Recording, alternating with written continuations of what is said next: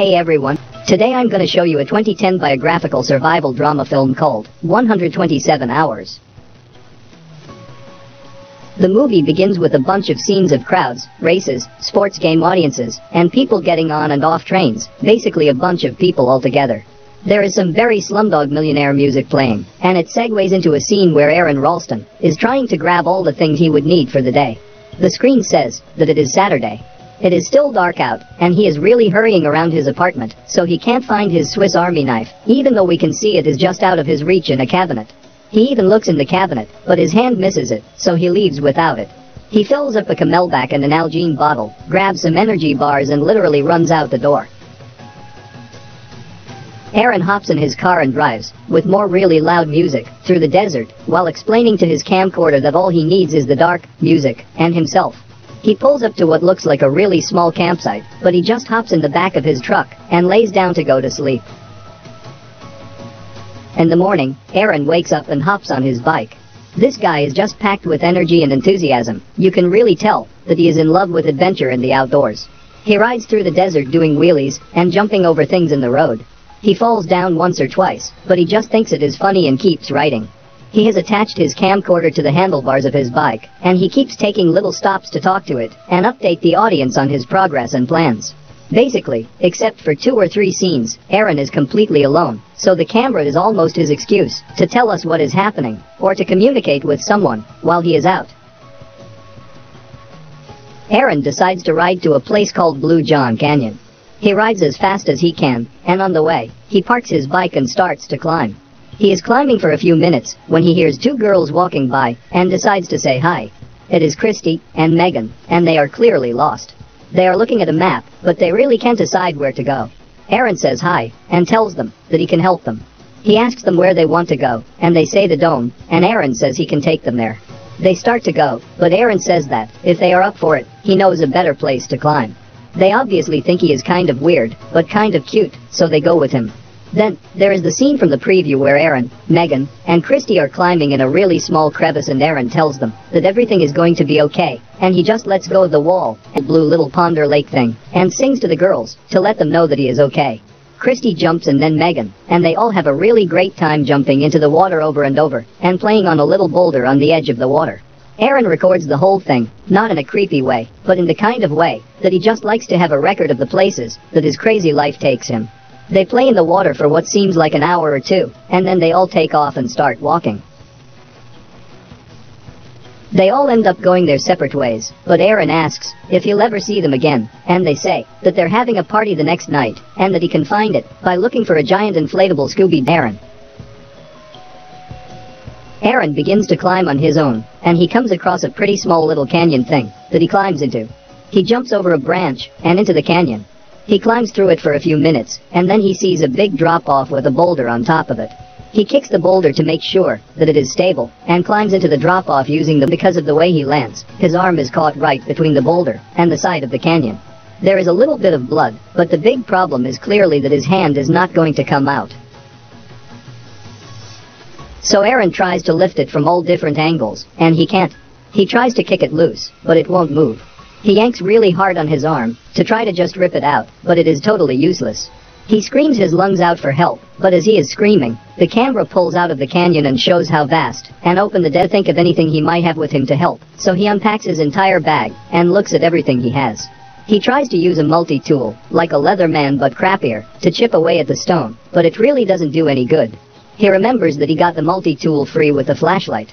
He drops the multi-tool into a little hole that he can't reach, and uses a stick that he holds with his foot to get it back. He takes out his camera, and begins to explain what happened, and how he got there. He says that whoever finds this can keep the camcorder, if they will just try to give this tape to his parents, who he names and gives their address. Somewhere in here, the night comes, and Aron tries to sleep, but he is freezing. The night is long and cold, but Aron still makes jokes to the camera, and to himself to keep his spirits high. He is really a remarkable guy, and he never really loses hope. The morning comes, and the screen says that it is Sunday. He is using up his water pretty fast, and he doesn't know what to do about that.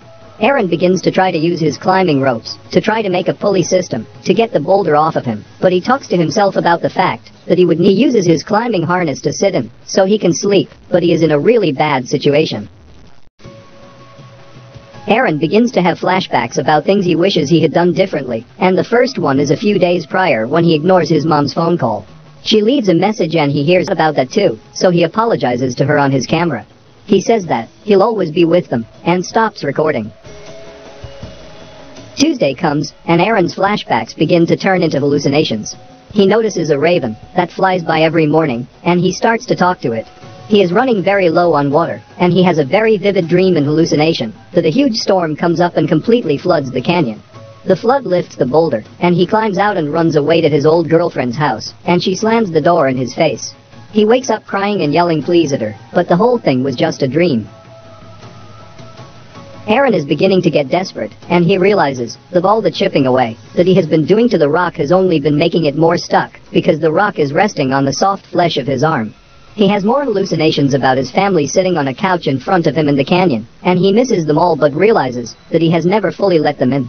He does a little skit with himself, and pretends that he is on a talk show and being interviewed. He jokes around, and says that he really should have told someone where he was going, but he hasn't told anyone. It is Tuesday now, and he realizes that, when he doesn't show up for work today his boss will notice, but that even if his boss calls the police, Aron won't become an official missing person until 24 hours later, so he becomes a little more hopeless.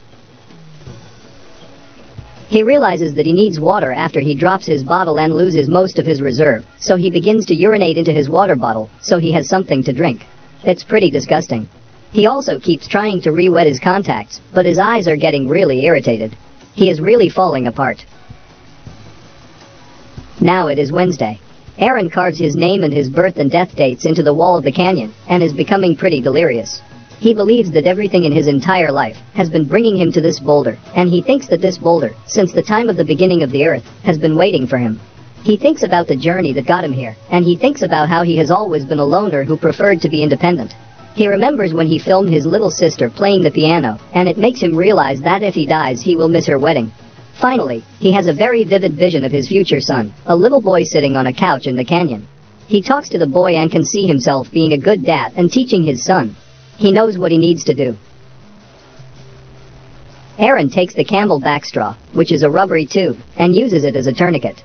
He ties off his arm and tries to use the multi-tool to cut into his skin, but it has become so blunt from all the scraping of the stone that it won't even cut his skin. He eventually just stabs his arm and hits bone. He realizes that he needs to break the bones first, so he wedges a rock between himself and the boulder, and uses it to break both arm bones. Very loud and painful sounding, but no bones break through the skin. He then uses the tiny and very blunt knife on the multi-tool to cut away all the soft tissue around the break, and the camera work is very shaky and jumpy to make the audience feel as shaken as Aron is. There is blood everywhere, and Aron tries to convince himself to not pass out. Aron has to cut a few tendons, but the knife is completely blunt, so he just has to rip them out. After about 2-3 minutes of footage of the cutting, he stumbles back and is free. He's badly dehydrated and bleeding, but he ties up his arm in a sort of sling, and gets out of the canyon. He has to rappel down a cliff, but is thrilled to find water at the bottom of the cliff, and drinks as much as he can. The water is kind of dirty, but he drinks until he sees a family of 3, and calls out to them with his last bit of strength. They come running, and give him some fresh water, which he drinks. Then another family comes, and Aron is going in and out of consciousness. He feels a burst of wind, and he sees that a helicopter has come to take him to a hospital. The scene sitting on the same couch that he saw them on in the canyon when he was hallucinating. Then, we see the real Aron Ralston sitting on a couch with his wife Jessica, and the screen says that his premonition came true, and that in February of 2010, they had their first child, a son named Leo. Thanks for watching. See you in another movie recap. Please like and subscribe, and click the bell icon to get new video update. Have a nice day.